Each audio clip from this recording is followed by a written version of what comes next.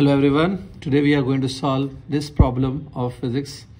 Now first you read the question carefully. Now in this problem the very first thing that you need to understand is that when the body reaches at A point, or later it will reach to B, or if it reaches to C, at all these points the body will perform a circular motion. See this way. So the motion of the body is nearly circular when it reaches at A point, B point or C point. Okay. At all these points the motion of the body is nearly circular.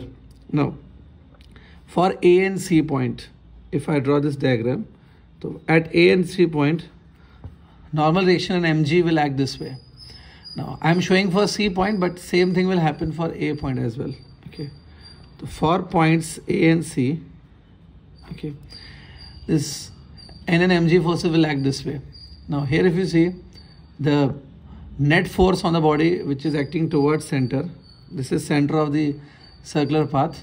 So net force towards the center is of course N minus mg. N minus mg is a net force towards the center. This net force acts as a centripetal force, mv square by r. Because here the motion is circular motion, isn't it? So N minus mg acts as a centripetal force. At C point and A point we can write N will be equal to mg plus mv square by r. Now this is formula for normal reaction received by body at points A and C. Now at both of these points mg would be same, this mv is same, v is same, it is given in the question.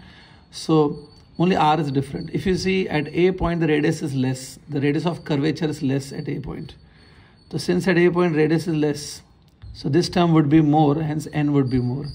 So normal reaction at A point would be more than normal reaction at C.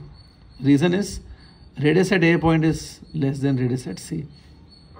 So from points A and C I can say normal reaction is more at A. Now for B point what we can do, for B point this way mg will act and this way normal reaction. Okay. So for the B point the net force towards the center, the net force is mg minus normal reaction. Okay. This is for B point. Okay.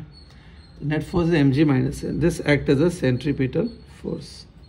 So here n will come mg minus mv square by r, which is definitely less than mg. So means at B point the normal reaction is not maximum, it is maximum at A only. The answer is that normal reaction is maximum at A point.